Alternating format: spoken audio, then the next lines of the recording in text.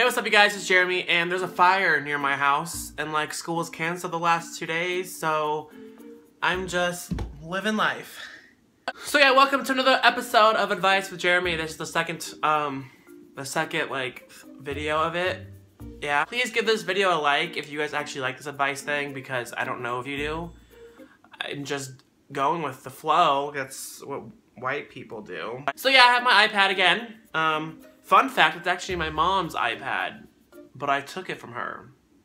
So Mom, if you're watching this, this is where your iPad is at. So we got a beautiful admission. I got this actually a long time ago when I first was asking for questions, but I wanted to wait. I wanted it to be a video just for this one alone because it's kind of pretty deep. So let's get started. Spill your guts, please DM me on Instagram, and this is what they said. So I'm having troubles with my girlfriend. I just can't seem to get comfortable with her touching me or kissing me. I mean, I'm okay with it on the cheek and hugs, but anything more than that makes me super uncomfortable.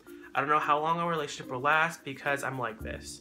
Do you have any tips I could follow in order to be more open and comfortable with physical contact? We haven't even had our first kiss yet, and our 1-year anniversary was today, July 28th. Thank you if you answer this. Okay, so I'm going to address you and anyone else who's watching this. If you can relate, then keep watching. So it's clear in the relationship that your girlfriend is very affectionate and she wants to be affectionate in public or in private, either or. So if I were you, I would try talking to her and say, okay, I don't like this. I think we should take baby steps. We're going too fast. We're going too slow. Whatever you need to talk about. You guys have been together for a whole year and haven't had a first kiss. I'm not saying that's a bad thing because some people just take longer than others. Normally, I'm very fast with the first kiss because I'm very lonely and try to grab on every person that tries to touch me. Okay. But I'm just saying it's gonna be bad for you and her to be in a relationship where both of you can't agree on something, and I feel like you shouldn't put yourself in that position. If you guys can't come to an agreement, then I don't know if you guys should be together. If one person wants something the other one doesn't. However, I'm not legally a therapist, so you could just completely disregard this video. That's cool. You also told me that you guys are both very happy people together, but you want to show her that you are happier with her.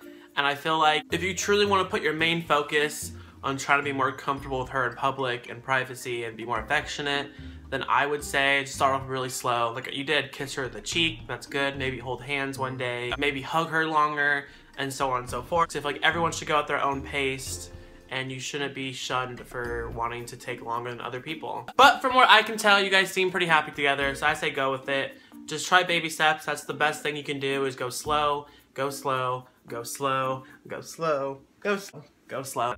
And soon enough, you'll be happy together. And in case it doesn't work out, for whatever reason, just know that you don't have to speed up your process for someone else. And if they can't accept you for wanting to take baby steps, then who the fuck are they? So yeah, make sure to keep sending in questions and stuff to any of my social media accounts DMs, which will be shown at the end of this video. I'll see you guys Sunday and then next Wednesday for another Advice with Jeremy. Awesome. So yeah, make sure to leave a cute comment and subscribe if you've never seen me. I'm Jeremy, nice to meet you. Hello. And now I'm about to leave, so goodbye.